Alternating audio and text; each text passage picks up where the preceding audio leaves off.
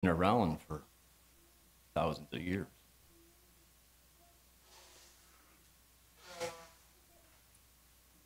Many messages, fervent messages, have been preached by some of you among us and others as well. Revival meetings, weeks on end, have been preached out of this book. As I started to focus on that, I almost got discouraged. That what do I have to share? It's nothing new. It's the same message that has been being preached for generation after generation after generation. So what is important? And that's the question that kept going through my mind. What is important for me to share? And as I thought of that, I thought, this is my first message, but I have no guarantee that this isn't my last one either. And if this were my last one, what would be the most important thing for me to share? And as I started to focus on that, this has been going on for 4 weeks now. My mind has been rolling around, wondering what to share. And in that process, I was listening to a message by Skip Heitzig from Calvary on YouTube. And I don't remember what his message was. But he made one comment that caught my attention. He said, it's not so important that you know God as it is that God knows you. And that kind of caught my attention because in my mind I was thinking of the most important thing for man is to know God, to have a relationship with him. And that in part is true. But his comment about that God knows you, I was like, God does know us. He made us. He had a plan for each one of us. Of course he knows us, but it's more to it than that. He made the comment, then following that statement, he made the comment, he said, if you were to go to the White House and you can breach the security fence or go to the gate and you try to gain access to the White House and you tell them you're a friend of Biden, the president, it won't gain you much ground. But if the president comes out and says, yeah, he's my friend, you have access. And that's what brings validity to the question or the fact that it doesn't matter if you know God, but God needs to know you.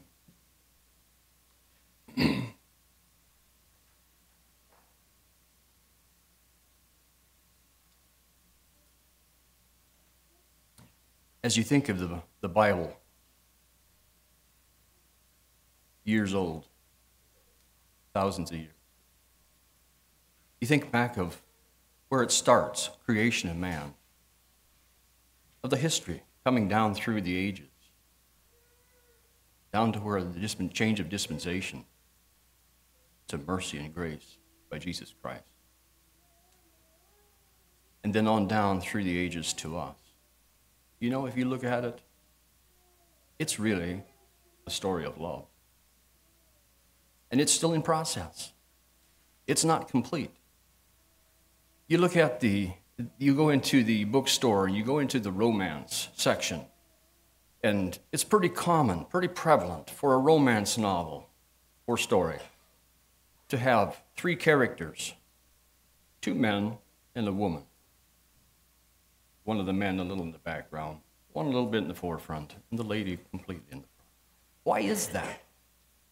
As I started to think about the Bible being a love letter, a story of love, that's really what it is. It's God expressing his love for man.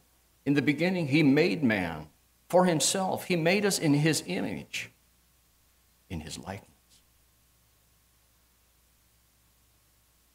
Though we don't have the ability to be righteous like he is, he gave us the right to choose, the right to serve him. We could choose. And then Lucifer enters into the picture, that second character, and the battle began. And we're in the front. As you think of that romance novel, we are the ones in the front. The struggle is there. It's ours. We're going to choose between one or the other. And that's the important part of man, for man.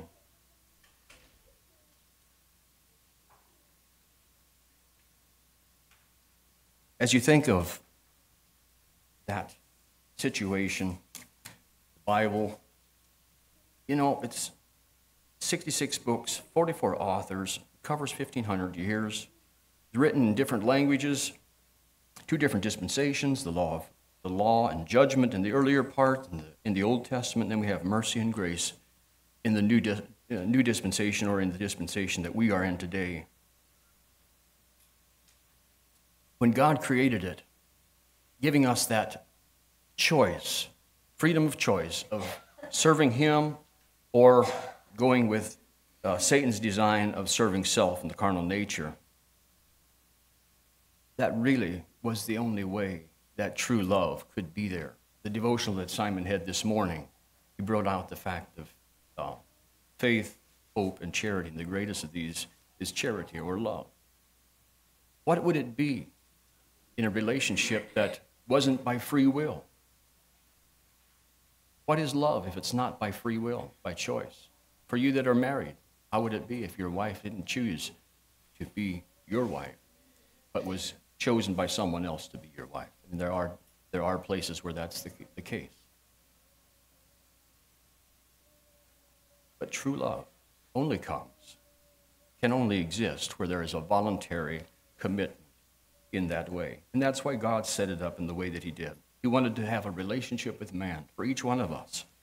And that is where true love exists.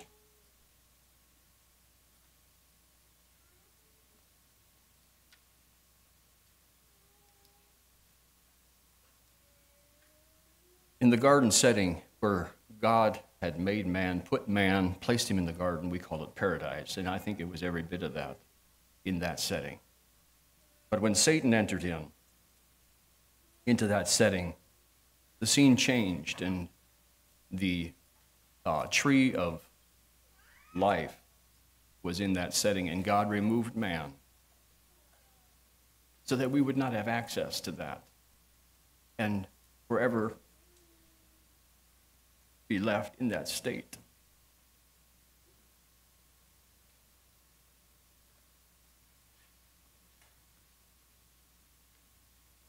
Because He loved us. He was looking out for our good. And so He changed things. And earth became a prep room. Preparation for another gathering to where we're going to be given the right to that tree of life. Let's focus a little bit let's just focus on the fact that God wants a relationship with us. And it's good for us to not only know Him, but to be known of Him. Let's look at Matthew chapter 22.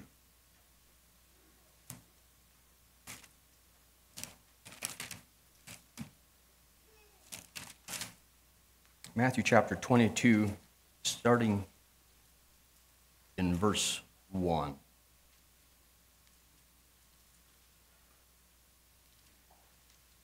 And Jesus answered, Matthew chapter 22, verse 1. And Jesus answered and spake unto them again by parable, saying, The kingdom of heaven is like unto a certain king, which made a marriage for his son, and sent forth his servants to call them that were bidden to the wedding, and they would not come.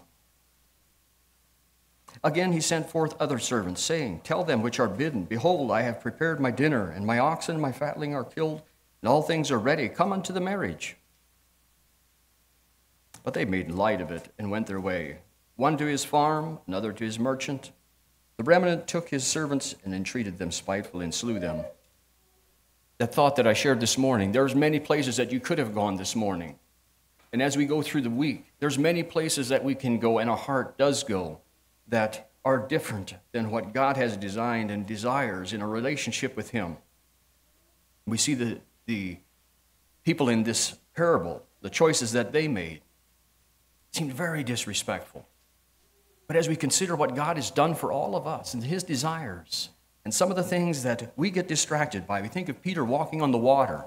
An awesome experience must have been taking place there. And yet in those I don't know, seconds? I almost said minutes, but I don't think it was that long that Peter was out of the boat until he was distracted, and instead of going to the Master, to Jesus, all of a sudden he started to look at the waves, and he got distracted and lost his footing. Verse 7. And when the king heard thereof, he was wroth, and he sent forth his armies and destroyed those murderers and burned up their cities,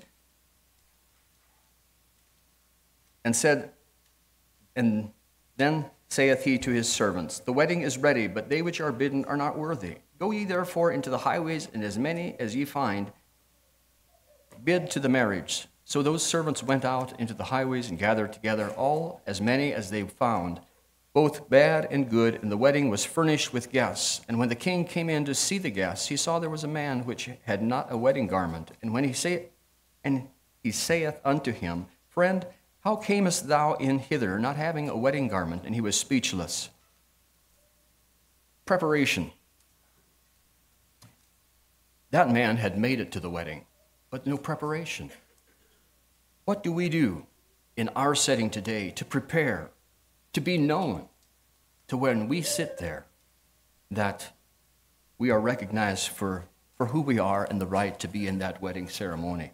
This man had come in without a wedding garment, and I don't know for sure what all is involved in that, but I think of a man that, or a person, I should say, that has the ability to come in to a situation and may have been given advice, but he has a thought of his own. He knows how to do it, maybe better than what he was told. Or he has his own interests. It doesn't matter to him what the plans are or what the expectations are of others. It didn't pay off. It says there in verse 13, they took him out of the wedding.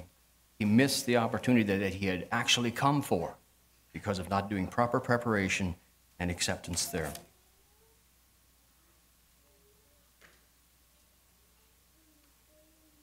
As you think of knowing Jesus, knowing God, how many of you know about the Lucas Stadium in Indianapolis? Can someone tell me, what does it represent? Who's in the Lucas Stadium?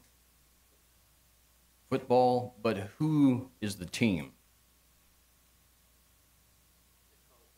The Colts. I used to get a little bit of a kick out of it when my sons were younger.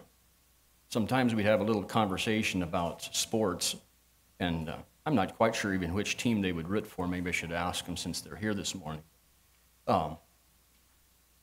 They would use the term, we are going to win, and I would say, we who? Because if we were to go down to, if it was the Colts they were rooting for, I'm not sure who it was, if we would have gone there and we would have stepped inside the door, none of them would have known who we was including, that we were going to win. They were the team, and there was other people that were, idolizing or claiming rights to it. Elon Musk, how many of us know him? Probably, well, if you read the news at least, you have some indication of who he is, but Elon Musk doesn't know us. How much effort are we putting into that? Probably not that much, but I'm just using that as an illustration that as we consider knowing God, we are here at a worship service because of him, I trust. But what for effort have I put in? At the end of time, we're going to win, but does God know me when we get to that point?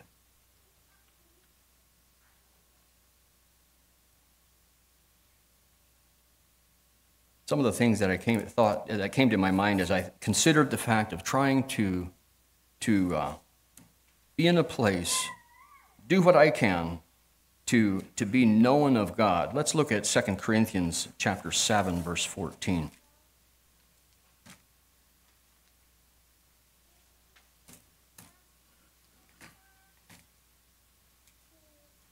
2 Corinthians 7, verse 14.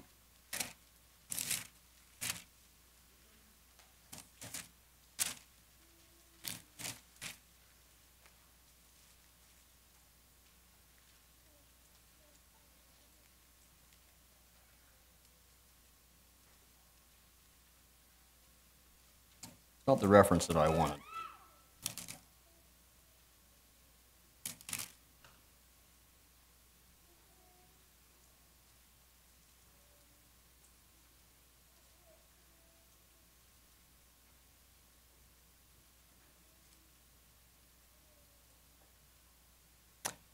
I'm not sure what the reference is for the verse.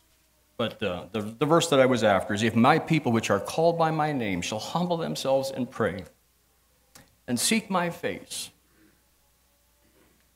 And thank you. Let's try 2 Chronicles.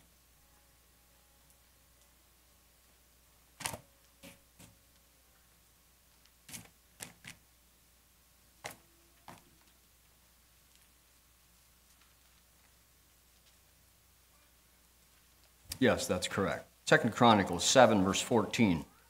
If my people which are called by my name shall humble themselves and pray and seek my face and turn from their wicked ways, then will I hear from heaven and will forgive their sins and will heal their land. Just picking out a couple words there. Humble. If my people shall humble themselves. What does it take to be humble before God? As we consider an almighty God, a God that is creator of all the universe as we know it, and beyond what we are able to comprehend. Certainly that should humble us. But I think there's more to it. As I think of humbling myself before God, is giving recognition to who he is in relation to my spiritual being, and the provisions that I can only get through him. Nothing that I can procure or to work out my own salvation, but it's only through him, and he's the only one. To humble myself before him and accept him as my Lord and Savior.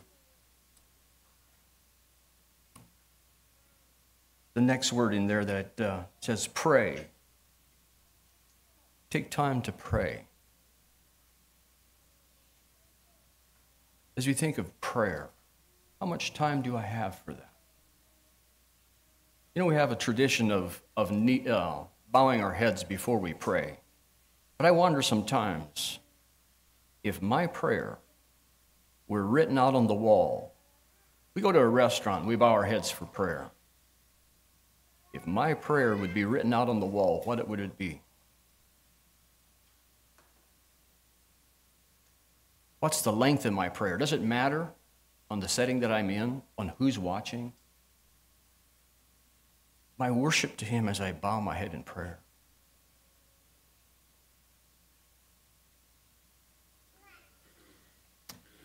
You know, you take a young man and he's infatuated with a young lady. You can hardly keep him off the phone. It's high time to be in bed and sleeping, and they're still on the phone. A love relationship, an interest, an endeavor. But when it comes to prayer, do I have a relationship? Am I praying because of a relationship, a desire? Do I run out of lack of words? I've never seen a boyfriend and a girlfriend run out of words. Somehow they just keep on visiting. That interest in each other.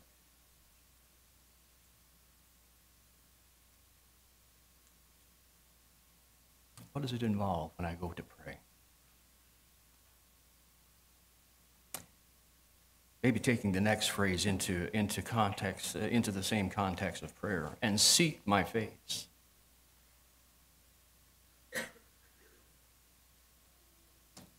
You know, it's not just a matter of saying words. No, thank you for the food. Or, Lord, you take care of that situation. But it's something that pulls at my heart.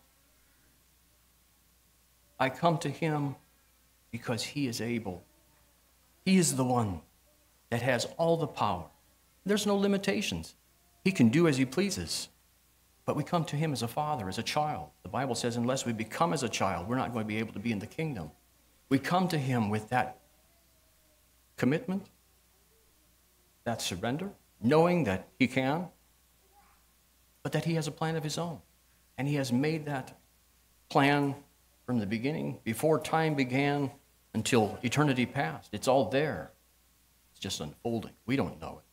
And so we come to him as a child, as a father, as a child to the Father, seeking his approval, asking his interest in what's dear to our heart.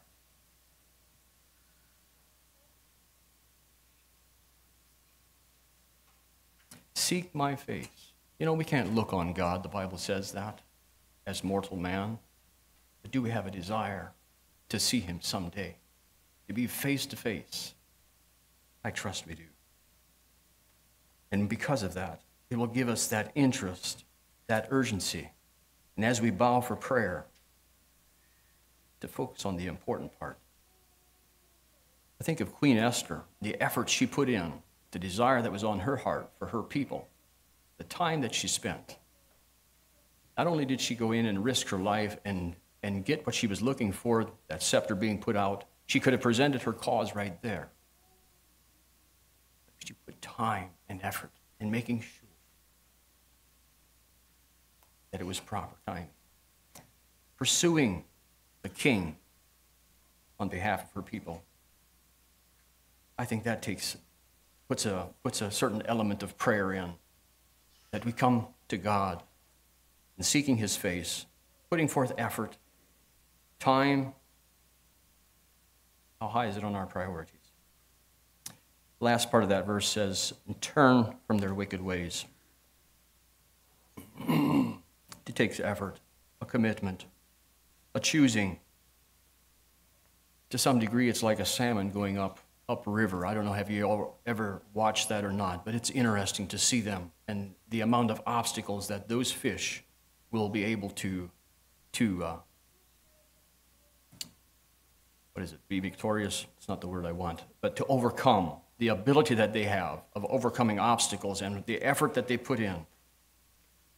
As I think of my commitment to Jesus Christ and how much effort am I going to put in? We say it's a 180-degree turn when we make our commitment to Jesus Christ from the direction we were going in our carnal nature to turning to serving the Lord. And I think that's probably a very, very apt illustration of turning around and going upstream, putting forth effort. The Bible says we wrestle not against flesh and blood, but against principalities and powers and dominions.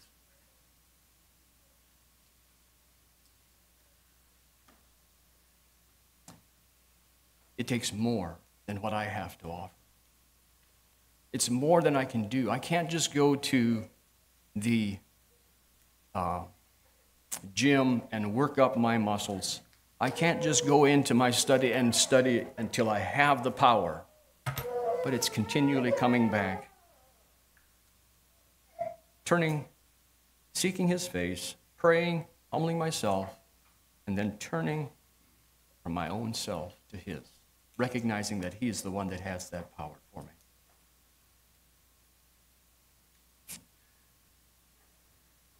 John chapter 14, verse 15.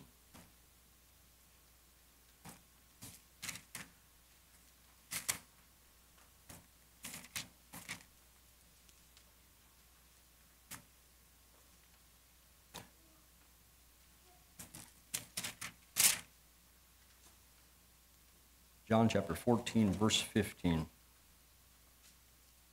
If you love me, keep my commandments. Very clear, very easy to understand. If you love me, keep my commandments. And we know that the illustration, if you want to, you don't have to. If you don't want to, then it's a commandment. You have to. That's the only alternative. But it'll never work to do it because we have to. God wants us to have that desire to where it's not a commandment. His commandments are not grievous because we want to, because we love him. That's because of the relationship that we have with him.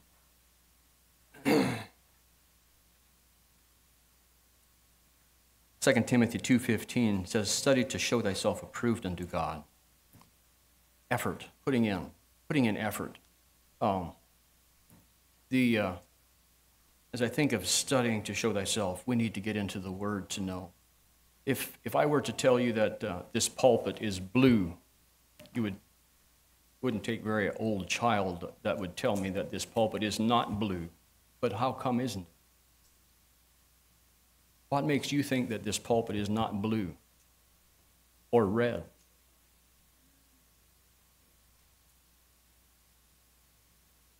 You think that through. The only reason that I say that this pulpit is not blue is because of my mother, which is here today. Taught me that this is brown. If she would have taught me from little up, and especially when I was young, if she would have told me that this pulpit is blue, it would have been blue and you would all been wrong, because my mom knew. So when you take the Word of God, the Bible says, study to show thyself approved. Are you here because of what Dad said? Is your relationship with God such because of what the preachers have said? How does it happen you have a relationship with God? Or have you sought and looked into where the real answer is and said, that's why? And I challenge each of us to dig into that. You know, the Bible is over 2,000 years old. How much do I know about it? And I just became really aware of that in the last 4 weeks.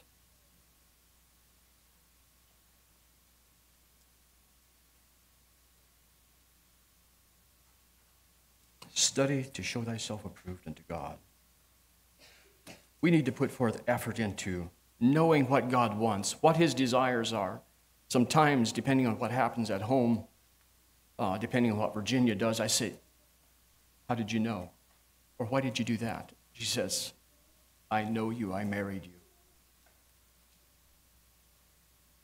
It's because of a relationship that she knows. And we need to do the same thing as we look into God's Word, is to study, to know the desire of his heart.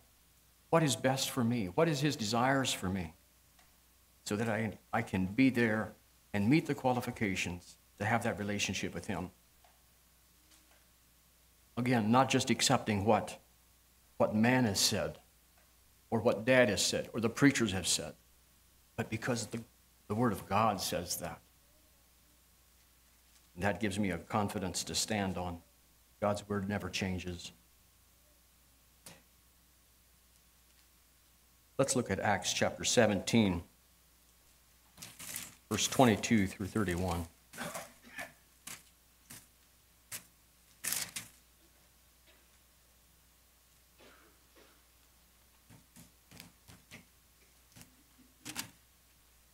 Acts chapter 17, verse 22 through 31.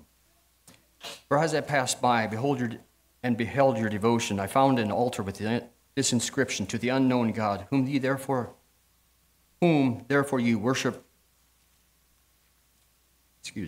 Whom therefore ye ignorantly worship, him declare I unto you, God that made the world and all things therein, seeing that he is the Lord of heaven and earth, dwelleth not in temples made with hands, neither is worshipped with men's hands, as though he needed anything, seeing he giveth to all life and breath and all things, and hath made of one blood all nations of men for to dwell on the face of the earth, and hath determined the times before appointed and the bounds of their habitation, that they should seek the Lord, if haply they might feel after him and find him, though he be not far from every one of us.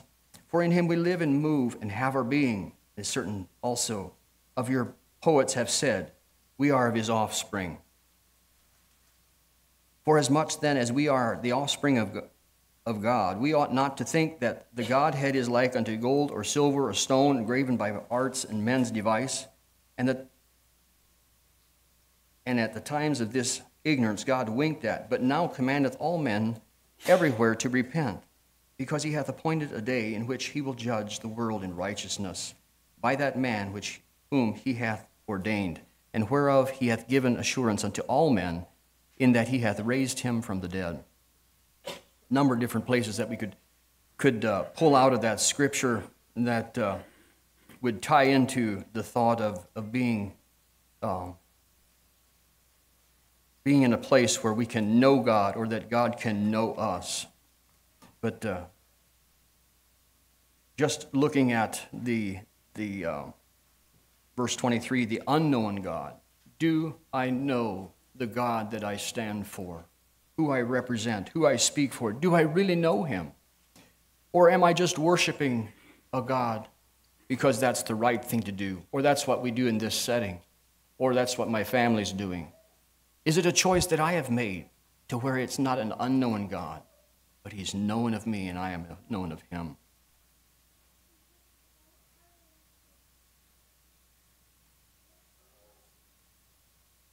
Verse 24. You know, he is our creator. He's our maker. He's the one that made us.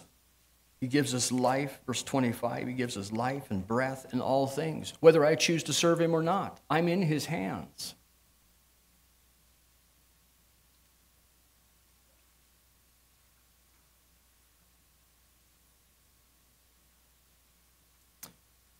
Verse 31,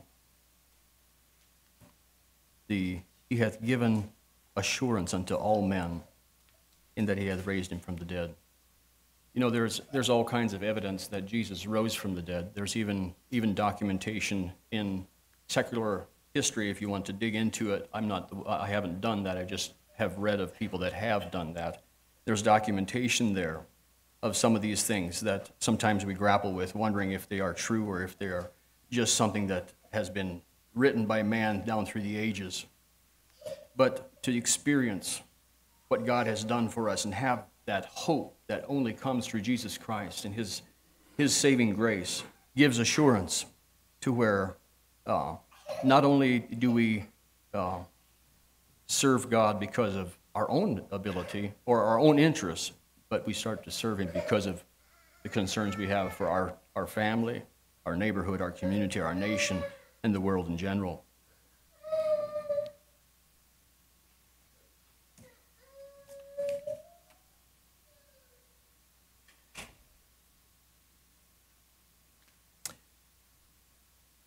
So maybe in closing here, again, the importance. Do I know God? It's important. But does God know me? Revelation 7:23 says there at the last judgment, there are people going to acknowledge what they have done and claim credentials of what they have already done, visiting and all kinds of things that they have done in his name, and he's going to say, I never knew you. And it's going to be like going to the Lucas Stadium in Indianapolis and walking in and trying to identify with the team there. They say, we don't know who you are. When we get to that last judgment, it's imperative that God knows who I am. Have I put forth the effort to be known of him? Have I met the requirements? Have I done what I can in my setting to choose and to put forth effort to know the desire of his heart, to accept his provisions?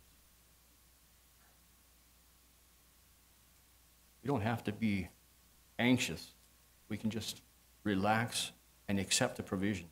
He has made all the provisions. He's done all the packing that's needed for the trip. You don't have to do any preparations on that part. He says, behold, I stand at the door and knock. He's ready. He's willing. He's able. But we don't have to choose. We can do as we please. I came across a statement the other day that was kind of funny, but yet it brings out a thought. And the statement that I came across was, a woman without a man is like a fish without a bicycle. And I'll let you guess which side of the house that statement came from. A woman without a man is like a fish without a bicycle. You know, we can go on through life and we can go our own way. We can do it as we wish. We can live it as we want to. When it comes down to it, there's a day of reckoning. There's only one way that works. And God has made that available to man. He's given us the reconciliation through his Son to be acceptable in his sight, to be known of him. It says, come unto me, all ye that labor and heavy laden. It doesn't matter how heavy a load you have. He's there waiting, ready for us, desiring to have a relationship with him. Psalm 16:11 says, thou wilt show me the path of life. He's going to make that way known. He's a light to our feet.